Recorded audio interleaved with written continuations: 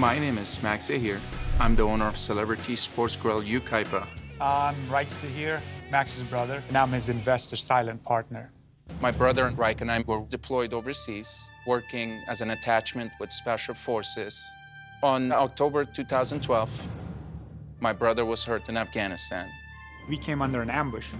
It was an enemy grenade, and I tried to throw it away, and as soon as it left my hand, it just blew up right in the air, and my eyes got hurt pretty badly. We medevaced him here in the United States. After that, it was just very difficult for me to go back.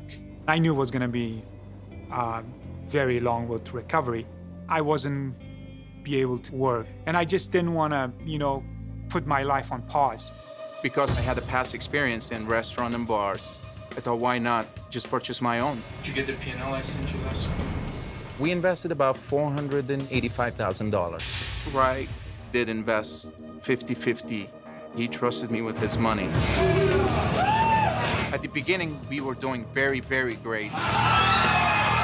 We were making about $200,000 a month, and then I decided to give back to the community.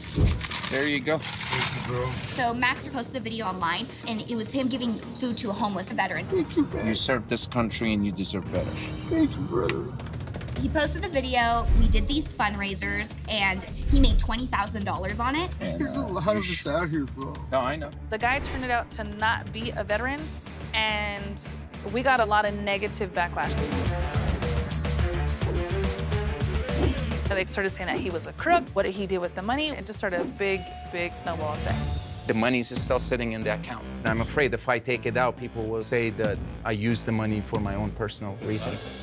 Here, we're doing the right thing, trying to help the community, and in return, we're getting false accusations to the point that I just lose it and I have to say something. I donated money with to Navy homeless SEAL veterans and that Delta did not Forces. receive a dime. Yes. Where's all the money? Max posting the things on the internet has definitely put a damper on business. He's only thinking about what he's feeling, defending himself. Would you like my apology, or you're gonna keep lying? The social media thing, that's embarrassing, but there's a lot of problems. Nothing's ever consistent.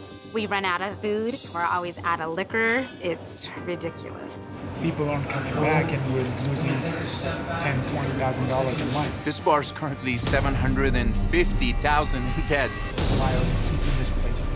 We tried to put the bar for sale. We didn't get any response. That was the last resort, and if Jon doesn't come here and help us out, we're done. Before Celebrities closes its doors for good, Max and Reich have agreed to pull back the doors, bust open the books, and make a call for help to Bar Rescue. Hi, this is Jon Taffer. Be sure to subscribe to Spike's YouTube channel where you can watch more Bar Rescue videos.